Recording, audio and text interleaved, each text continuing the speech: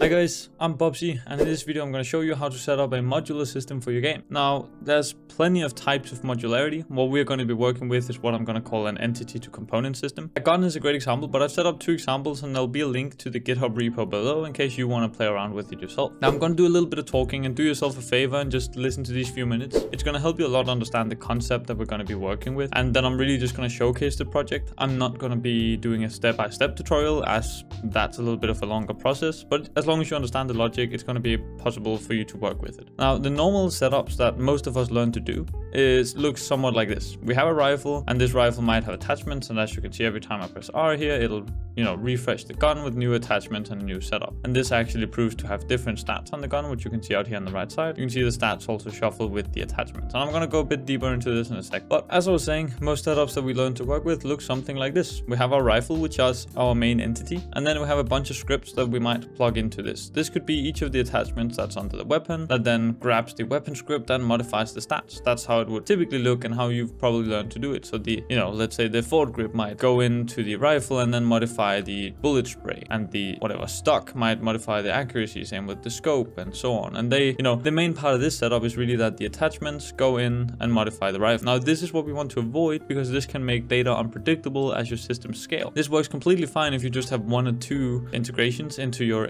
main entity. But the thing is, as soon as you start building on it, and might want to do it in a modular way, like a lot of roguelikes do it, or RPG games with skill trees and items and whatnot, there's a lot of things playing into the stats, and in that case you want to know and be able to control what modifies these stats and when. Just taking an example of when that really matters, let's try and just grab up a calculator really quickly and just go through some very basic math. Let's say we have 100 base strength, and then we have a modifier that gives us 50% more strength, and we have a modifier that gives us 20 extra strength. Now let's try and times this with 1,5, like that gives us 150, and then plus 20, and there we go, we got 170. Now let's try and clear this and say we have 100 base strength plus 20, that gives us 120 times 1,5, and there you go, that gives us 180, which is obviously a completely different number from 170. And this is one of the good reasons why we want to control the execution order, and different setups allows you to do just this. Now, going back out here, looking at what I have my main weapon here that just has a bunch of weapon attachments. This, as you can see, are the pistol grip attachment, scope, stock, body, and so on. And all it really does is just it removes the ones that exist and places new ones every time I press R. And as you can see, that also shuffles the stats. So let's have a little bit of a deeper look into how this works, because it's quite satisfying at how small it actually is. So if we go in here and look, and you can see this whole script is actually only 72 lines of code. Now, the get random is actually a custom extension. Don't worry too much about it. It really just gets a random from a list. It does nothing else. But here's the really funny part. As you'll notice, the stock prefabs, scope prefabs, pistol prefabs, they're all part of the type of weapon part. And we're going to look into the type of weapon part in just a bit. But the most important part is you'll notice that we have this weapon parts list, and they're all added to this once they're instantiated. And that's exactly what I'm doing in the setup weapon. I just make sure to remove everything that already exists for the weapon. I instantiate every part and just immediately add it to the weapon parts. And then I go to the set weapon stats. And this is where the magic of this logic really happened. Because let me go into my second beautiful picture. Honestly, probably shoots in a museum, but I'm gonna give it to you guys for free. Here we have our rifle. This is our main entity, and you can see this is already way different from the other picture where the main rifle is standing on its own. In here, the main rifle is actually the main entity of the entire system, right? So the rifle holds some stats. That's the ones that we see here. That's the shoot data, that's the struct, and those are populated up here. Up here. And as you can see here, what we do is we go through each attachment and go to the stat. And this means that, like this, we actually know the order of these attachments, because these attachments that you see here are the attachments in this list. So as you can see right here, I just go through the body, the stock, scope, muzzle, and so on, because they're added in order. And we can order this list however we want it, but in my case, I've just ordered it as how I instantiate them. And you can see it basically goes through each one. So what really happens down here in this one is we make some data, we iterate through each weapon part, and we modify that data, and then in the end we return it to the data that we can see out in the inspector. The way this logic runs is the rifle actually makes some kind of empty data, that's stats, and it sends that to this attachment for then to modify it, return it, and then we go on to the next one. So it's really just a back and forth and back and forth and back and forth, and boom, we get our final stats. That's really all that happens here, and it actually all happens in these 4 lines, which is very magical. Now this example is very, very simple, but it gives you the idea. It just runs through each weapon part and allows the weapon part to modify it. Now let's have a little bit of a look into these weapon parts, because this setup is probably a bit unfamiliar to a lot of you. So going into the weapon part,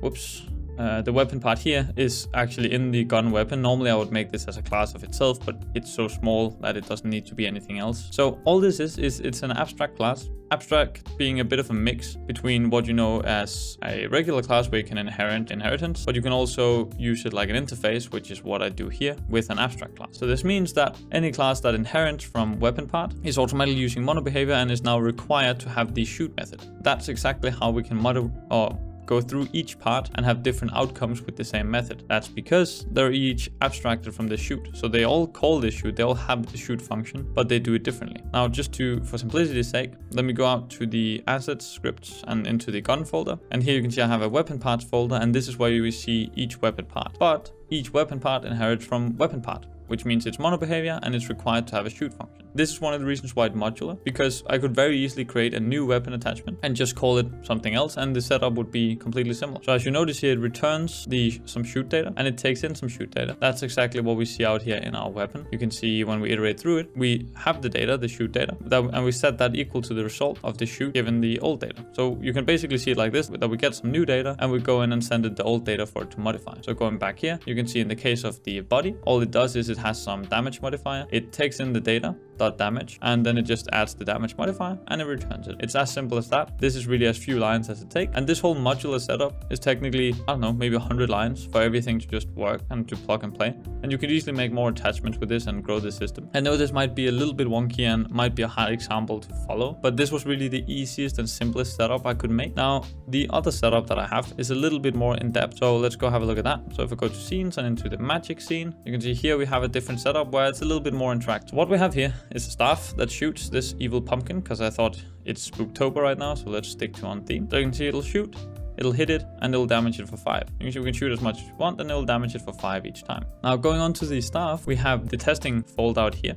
which is part of the Odin setup. And in order to add new modifiers, in my prefabs here under magic, I have modifiers, and you can see I have 3 modifiers that I've just set up here. One being fire, I can just add that. Boom, now there's fire in the staff. When I shoot, it shoots with fire, and when it hits it, it now damages 8. I can also just clear the modifiers. We're back to default with only 5 damage, and then I can add the ice modifier, and I can add that. And now you can see it'll shoot with ice. There's ice effects up here, and now it'll damage over time. But a very interesting part of this setup, which is what makes it very good for something like a roguelike, is the fact that we can have multiple, and they can play together, and we don't have to hardcode any interactions. You can see now we have both the ice and the fire. We have both the ice and the fire effect, and when we hit it, we damage 8, but we also have the damage over time effect. And things could technically also be layered. So you can see I can add the biggest, which makes the bullet even bigger. I could go ahead and add it again, and add it again, and it'll just continue making the bullet bigger and bigger. It does nothing else than just make it big. This was really just to show you what it can do, and I can clear the modifiers again and go back to how it was in the beginning. Now this setup is a little bit more in depth, but the general idea of it is actually the exact same. So you'll notice that here it does it on fire. It does the logic of modifying. So all I do is I instantiate a projectile, and I have each modifier itself take the projectile and modify whatever it needs to modify with this projectile. And it's really as simple as that. It doesn't do much. They add modifiers just to add, it's just for the testing setup that you saw with the button out there. Now going back here, you can see we have a magic modifier script here, which is once again an abstract class. I've left notes for you in order to understand what they do and what they require and how the setup works. And if we go and look at the inheritors, you'll see we have biggest, fire and ice, which was the ones that you saw. Going into fire, you can see the exact modifiers that happened here, and you can see it runs the modifier, and if we hold mouse over it, it will say modify the stats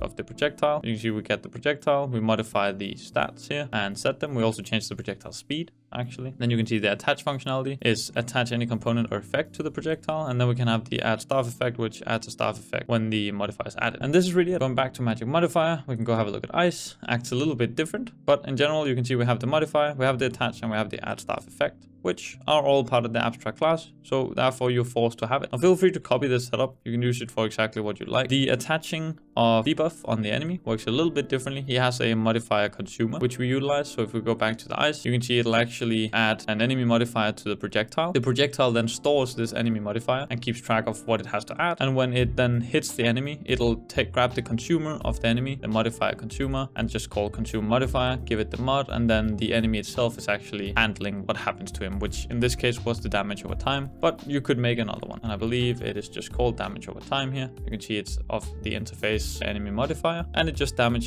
handles damaging him over time. And yeah, I mean, this was really it. It was just meant to be a quick showcase showing what you can do with such modular setup. The most important part is really just that this logic kind of makes sense to you. I know I went over everything rather quickly, and that's why I urge you to maybe watch the video a couple of times, see if you can really understand, try and play around and see if you can make a similar system yourself. You could just go ahead and copy the GitHub immediately, which you're more than welcome to do, but please just ensure that you actually learn something from it, because if you just try and copy the system over and just try and reuse it yourself, that's a good chance that you might get stuck because you don't necessarily understand what to modify and where to modify it and so on. I really hope this was helpful to you. If it was, please do leave a like, comment and subscribe. And other than that, I just hope that you have a wonderful day.